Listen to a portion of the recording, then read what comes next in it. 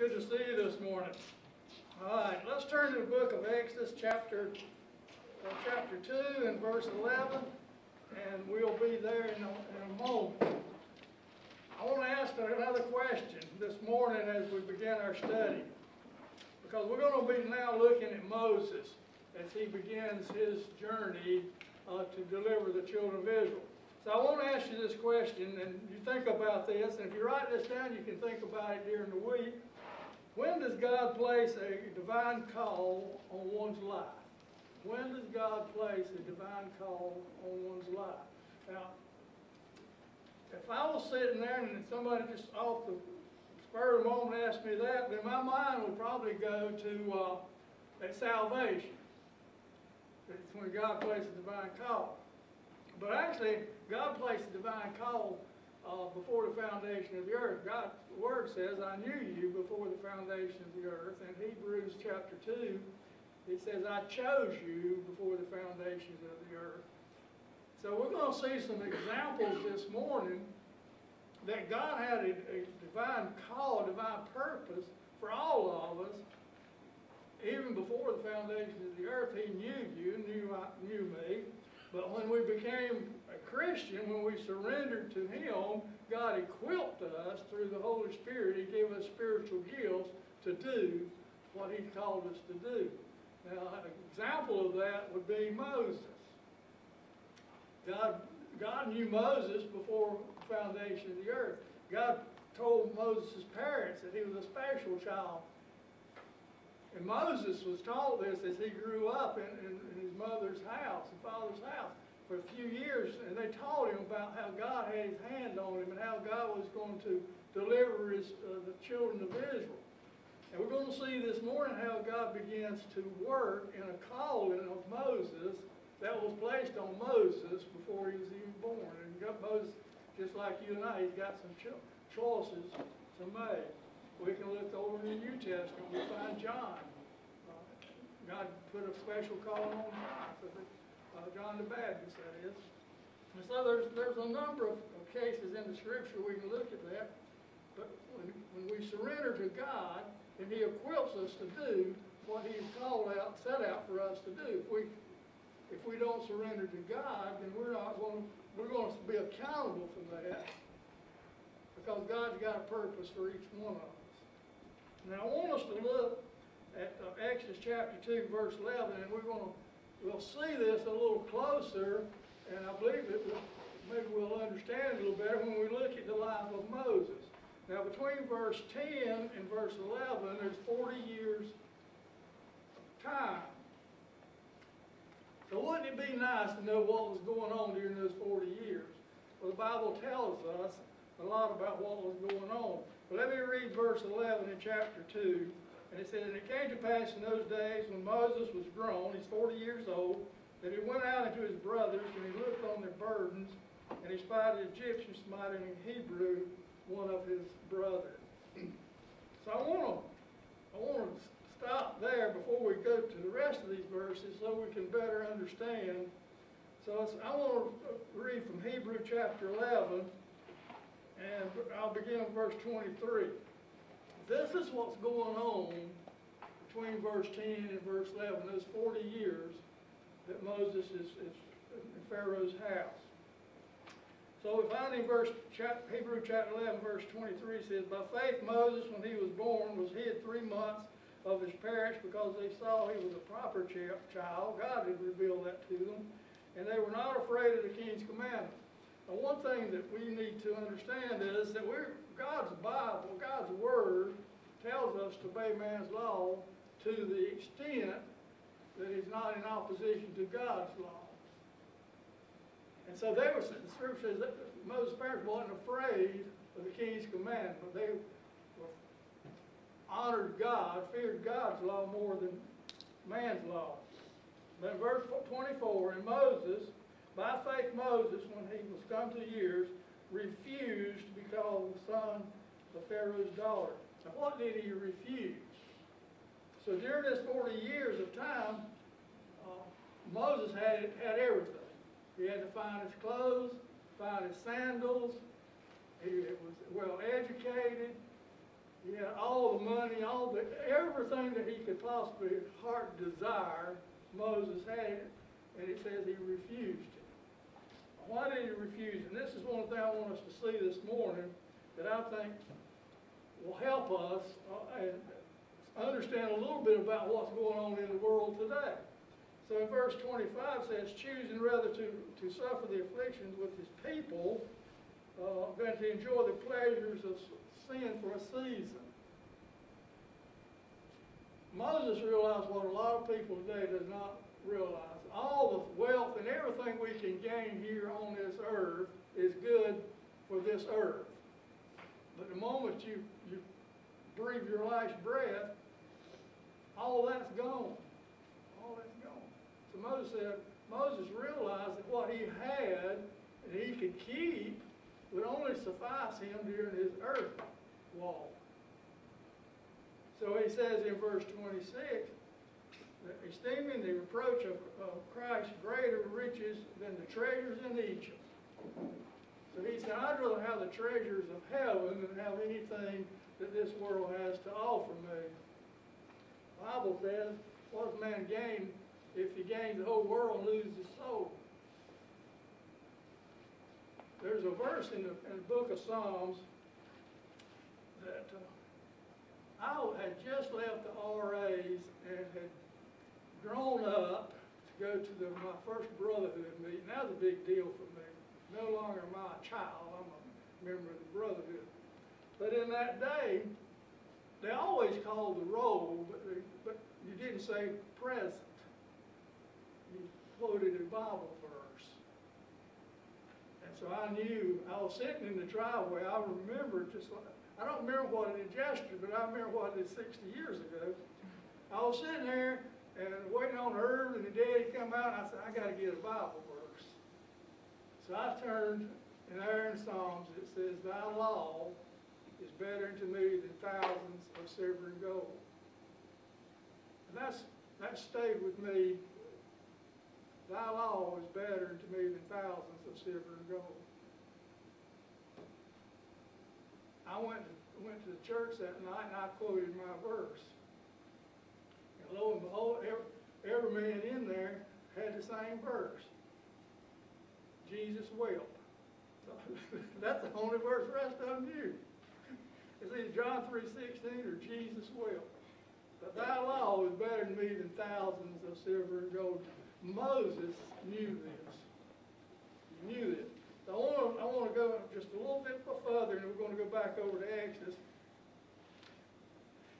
But in Acts chapter 7, beginning with let's begin with verse 22, Acts 7:22. And Moses was learned, now this is that 40 years between verse 10 and verse 11. And Moses was learned in all wisdom of the Egyptians, and he was mighty in words and in deed. I've been falsely accused sometimes of saying, how can I put this where you would understand it? Some people think that you don't have to wonder what I'm thinking because I'll tell you. I think Moses had a lot of that gene. He was mighty in words. He was educated. He knew, and he had authority. But when next week or so, we'll look at when the angel of the Lord appears to him, he's going to tell him, I can't do this because I can't talk. Sometimes we choose the subject we're able to talk about. But Moses was well learned. He was educated in words and deeds. And in verse 23 says, and when it was full 40 years, it came into his heart. So this is where I want us to start seeing now that Moses' heart is in the right place. God is dealing with Moses. So he says that when he was full 40 years old, he came into his heart to visit the brethren and the children of Israel. And so he's moving on heart desire to deliver the children of Israel. But he makes some terrible mistakes, and we're going to look at those. Verse 24 says, and when one of them suffering wrong, he defended him and avenged so he killed the Egyptian. He killed him. Now the question here is, why did he kill the Egyptian? Our first thought would be a proper thought, is that he was seeing what the Egyptian was doing to his brother, the Israelite, so his anger, he killed him. But there's another reason that we hardly ever, I don't know that we've talked about it before when studying this book of Exodus. But we look at verse 25, and I want you to get this. For he supposed that his brethren would have understood how that God by his hand would have delivered them, but they understood not. So by killing the Egyptian, Moses, thinking in his mind that his Hebrew brothers now will rise and follow him. But there's a danger in that thinking. And so we're going to look at that. So let me turn back over to Exodus and pick up and tie all this back together again. So we find that in Exodus chapter 2, verse 11, it came to pass in those days when Moses was grown. So now we know he's educated, he's well versed in speech, in deeds. He went out and he looked upon his brother, and he saw the Egyptian, and he beating on the Hebrew, he killed him. Now Moses is moving in some of the same emotions that we move on. His heart's right. Let's hold on to that. Moses' heart's in the right place. But his timing and his decision making is wrong. And sometimes, even in doing God's work, our hearts can be right, but the time is wrong. Sometimes we run ahead of God. Most of the time we're dragging our feet. But sometimes we run ahead of God. Moses is going to run ahead of God. There's three things that's going to affect Moses' decision at this point. One is patience. We'll see that in just a moment. The other is anger. I think it was last week I talked about Moses having an anger problem. We're going to see it here, the anger. And this is not the last time we'll see Moses having an anger problem. And fear. Patience, anger, and fear is working against Moses. So let's see what happens. So it says in verse 12, and when he looked this way and that way, and when he saw that there was no man, he slew the Egyptian and hid him in the sand. He looked this way, he looked that way. What was he doing? He was fearful that he'd be seen, wasn't he? Or did he want to be seen? Because we just read a verse a while ago that said he thought, by killing the Egyptian, that the Hebrews would rise up and follow him. But that was the next day. This day, anger causes him to kill the Egyptian. Now, did God take him down there? Did God say, Moses, kill him? No. Was God going to deliver the children of Israel? God told Abraham they're going into bondage for 400 years, and I'll bring them out. Moses knows by his mother and by God speaking in his heart, Moses, you're the one to deliver my people. But there's a problem with the timing. See, what did Moses want to do? Moses wanted to get it done immediately. How many times do you and I want something to be fixed immediately? But you know, there's one problem with that. Most of the time it doesn't happen, does it? Most of the time it doesn't. And another thing, and it's taken me a lifetime to figure out. You can't help anybody, you can't fix anybody. You certainly cannot help anybody if they're not willing or don't have a desire to be helped. The Hebrew people at this point are not ready to be delivered. And I can show you that scripturally. They don't understand. They're not ready. And how can I say biblically, I can say they're not ready? Because they hadn't cried out to God yet. They're going to, but they hadn't cried out to God. Here comes Moses. So he killed him. Who saw it? Who saw Moses kill him? Well, there's some Hebrew brothers that undoubtedly saw him. How easy is it to hide something from God? How tempting is it to try? That's two different things, isn't it? Moses, your heart's right, but your walk is wrong. Let's look a little further. When he went out of the second day, and see, he's killed him, he's buried him, and everything is good. Moses goes back up to the palace and shakes the dirt off his sandals and sits back in his chair, and he thinks it's over. This is it. I killed him. Now the children, the Hebrews, they're going to rise up and they're going to follow me, and we're leaving Egypt. So the second day, he went out the second day, behold, 2 men, 2 Hebrews. They're fighting. This gets real interesting here. Moses comes up to them and he says something like this. Now, why are y'all fighting? Why are you beating each other to death? Are you not under enough bondage as it is? That's reasonable thinking, isn't it?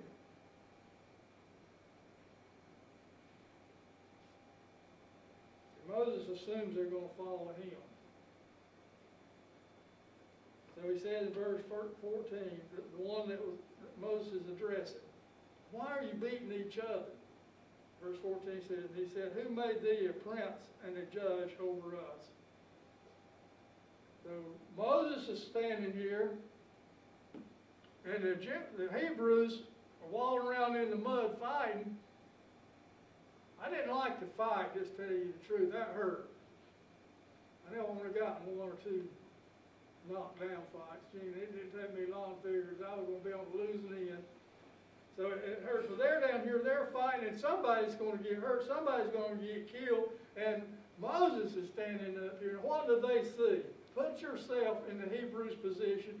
You're in bondage. You're working to death. You have very little to eat. You have no freedom. And here stands Moses saying, what in the world wrong with y'all? How would you see Moses? Well, think about what's Moses got on, his outer clothes. Here I am walking around in the mud. Me and you, we're supposed to be the same. We're brothers. And I'm walking around here in the mud trying to defend myself. And you're standing here with the finest clothes that money can buy, the best education, every freedom that could possibly have, rings on every finger, shiny sandals on, and you're telling me, what are y'all fighting about? What's one of the things you got to do if you want to help someone, if you want someone to listen to you, if you want someone to follow your advice? What's one of the things that you have to do? What do you think? If you don't trust me, why are you sitting in here? If you don't trust that I will teach the Bible, why do you come? You have to trust. Are you going to follow someone that you have no faith in whatsoever? You don't have a clue. If they don't have a clue what's going on in your life, why would Moses assume that they're going to rise up out of the mud and come follow him, who for 40 years was an Egyptian in their mind? Moses thought this through? Do we do things sometimes, even in trying to do for God? Do we weigh it? Do we think about it? God, I know this is your purpose for me, and God, I want to move on your timetable, not my timetable. Moses is moving on his own timetable. So he said, who made thee prince and judge over us, and sentest thou to kill thee? They feared it. Instead of following, they feared it. They knew that he had the power because he was son of Pharaoh's daughter. He could kill him. They're not going to rise up and follow him.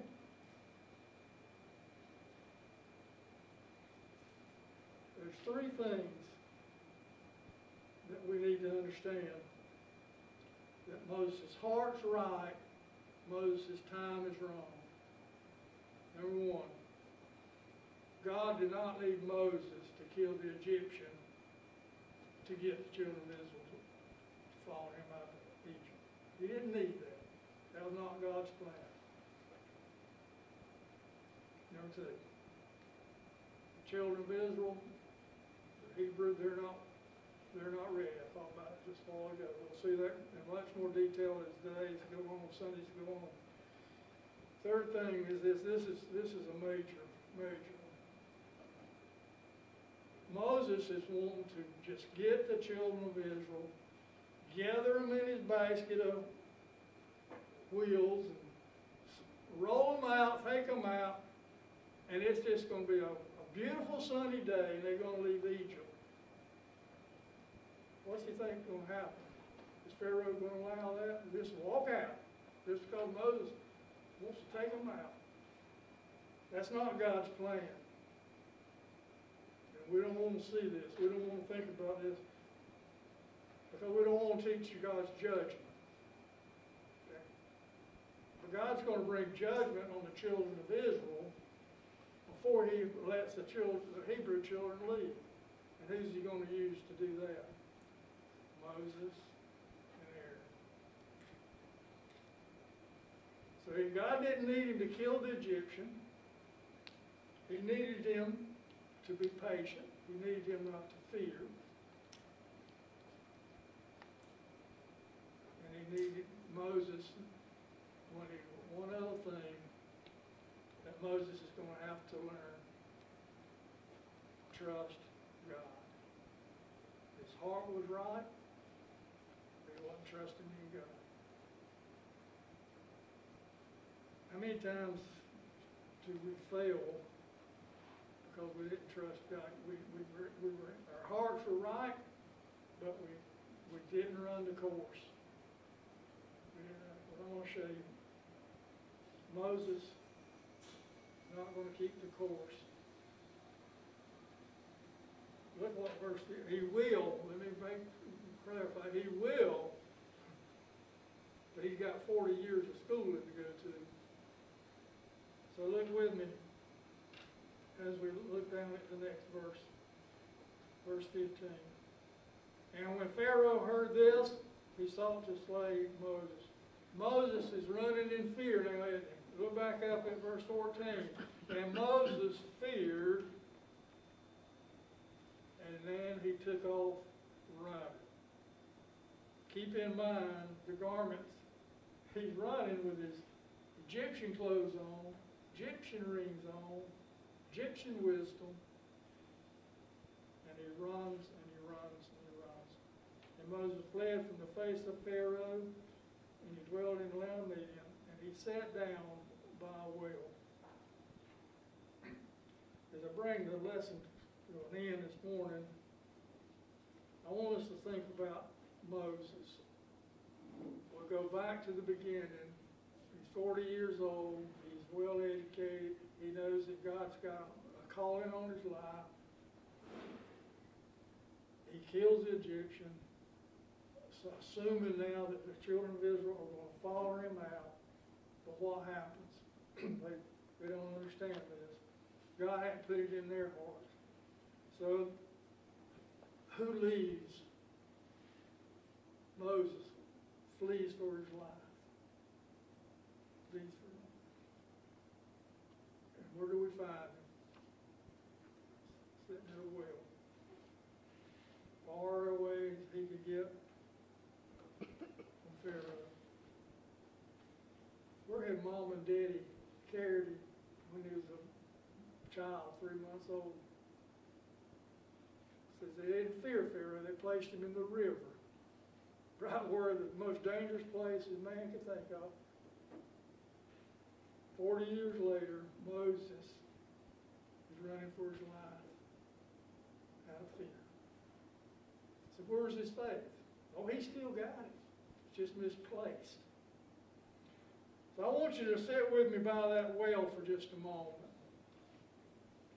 You know, I think in our minds, and I love to do this, and I think this is the way we can get closer to God's Word when we put ourselves there. If we put ourselves there and or sitting around that well, he's probably hid as much as possible, but he's sitting there. He's tired. His pretty sandals are probably dusty now. And I can see him as he's sitting there. God, you told me, my parents told me that I was a special child. I was going to lead the children of Israel out of Egypt. God, I did it. I made every effort I could make. I learned the Egyptian way. I killed an Egyptian. I went down there and offered to bring them out, and they didn't understand what I was trying to say. God, I'm through. I'm tired.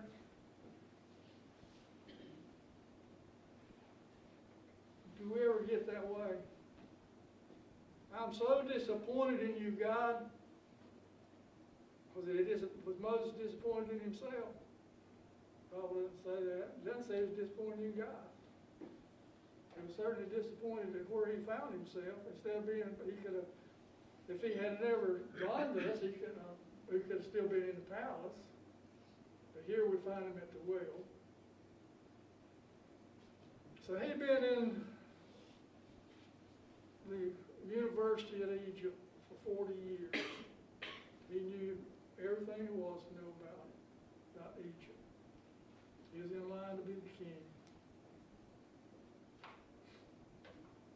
But he had a passionate heart for his brothers. He knew that God had a special call on his life. But he let fear, patience, override. So he's sitting there in the corner at the well. And next Sunday we're going to look at this closer. God's fixing to send him to the University of God. Now, I talk sometimes when you're about going to the woodshed, how God takes to the woodshed. If you look at that well and you look at Moses, I believe Moses is at the woodshed. But God's going to take him and he's going to prepare him. What a strange way God does this. But in God's time, Moses is going to be faithful, deliver people out of Egypt. But Moses was not ready. It was not God's time, not God's plan at that time. You and I need to be careful that whatever we do, whatever decision we make, that it's Bible-based, God-based, and that we wait on God. Wait on God. I can tell you a lot of things that I felt like that I really, really wanted to accomplish for God. And it wasn't God's time. Now, every time I look back, it failed. When we move with faith and we move as God gives leadership, God opens doors and opens doors. And God closes doors that you and I would have broke down to get through. God closes them, but he opens them up. So as we look at Moses, let's just keep in mind that Moses' heart's right, his timing was wrong. Let's pray to God that God, you show us and keep our hearts right and keep us in your time. Let's bow. Father, we thank you for this day. Lord, I pray that this lesson has been encouraging to us. God, we need a heart for you. We need to have a heart to depend on you to show us and tell us and move us as you would have us to move, Father. We thank you and praise you in Jesus' name.